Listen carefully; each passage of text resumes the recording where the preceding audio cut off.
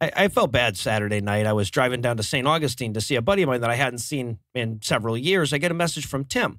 Now, I say at the end of the show that he does our social media. The truth is he does all kinds of different shit. And among his ad hoc responsibilities at the moment is helping Tom's wife, Haley, keep track of all the donations that are pouring in from Vulgarity for Charity.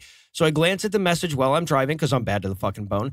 And I learn that we just cracked our $100,000 goal and maxed out the match with 4 days left to go. And sure, I was mostly elated, but I also felt bad because I was about to walk into my buddy's house and say, yeah, the annual charity fundraiser I do just raised us $500,000. And after that, pretty much anything he'd accomplished in the last 4 or 5 years was going to seem lame in comparison, right? So yeah, I got to admit, I have an awful lot to be thankful for today, as do the hundreds and hundreds of families all over the country whose bills are paid, whose lights are back on, whose cars are repaired, whose medicine is stocked up, and whose families are suddenly going to have a much brighter holiday because of you. Let me tell you how generous you motherfuckers are. There's an anonymous donor that agreed to match every dollar we raised up to $100,000. But when they found out that you guys maxed that out with like most of a week left in the drive, they upped their match to $125,000. Which means you guys are so goddamn generous that a person who was giving $100,000 to charity anonymously had to sit back and think, shit, am I really doing enough? Right? Like, oh, so now, like most of you, I got a bunch of family shit going on this week, so I had to record a bit earlier than usual. But even now, I'm recording this shit on Monday. We're over $110,000 before the match. I'd love to give you a total, but you're going to have to go on Facebook or Twitter or something, or wait until next week's episode to find that out. But I'll tell you now, it's going to be a huge fucking number. In fact, I actually had to start writing this diatribe on Friday because of my upcoming trip. And even then, I just wrote in a whole bit where I congratulated you guys for crushing the goal, right? I'm like, you know, hey, look, we'd been raising almost $4,000 a day at that point, so it was obvious we were going to hit it. But even if I had to set all that aside, I'd have written the same thing.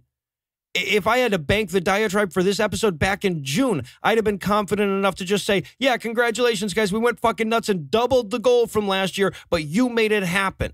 Because you know what? We've been doing this fucking podcast for 7 years, and in that time, you have never let me down.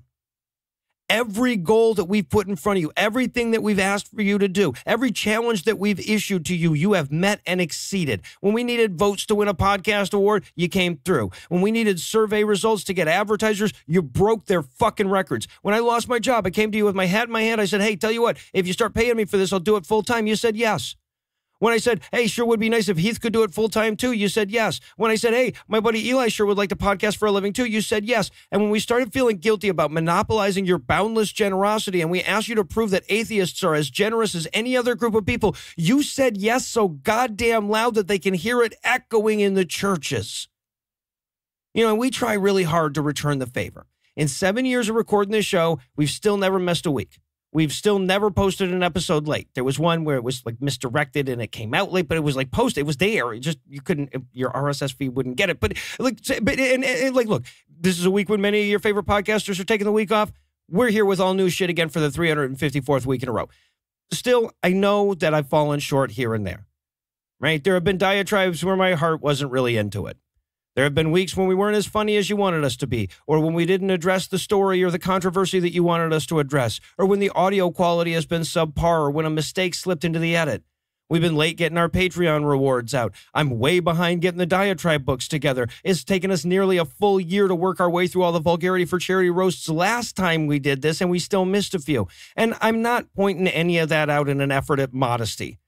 By the time you hear this, we may have raised $250,000 for families in need. Believe me, I'm not going to be feeling modest anytime soon. But I bring it up because I want to be clear that I don't have the same unblemished track record as you guys do.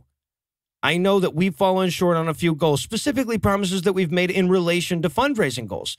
I mean, fuck, we promised to eat a Jim Baker bucket as part of a fundraiser, and it took nearly 2 years for us to make good on that. And there may be those of you with long memories that fear I'm about to do that again.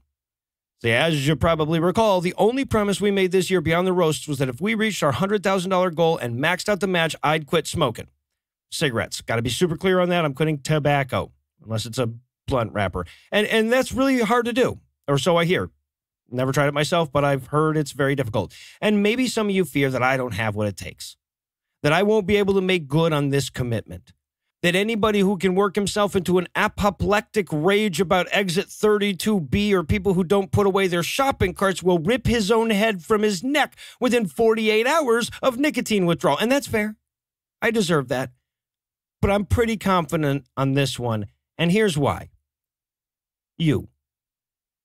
See, I hate to admit this, but I've been using you this whole time. The charity, too. I realized earlier this year that this was my fucking year. I needed to do it. It was a now or never spot with cigarettes. I needed to give them the fuck up, but I didn't think I could do it on my own. And that's why I tied it to this charity. My own health was not enough to carry me through it. My desire to once more be allowed within 100 feet of the entrance wasn't enough to do it. The thousands of dollars I piss away every year buying my own cancer wasn't enough to do it. But if there's anything strong enough, it's going to be a commitment that I made to you.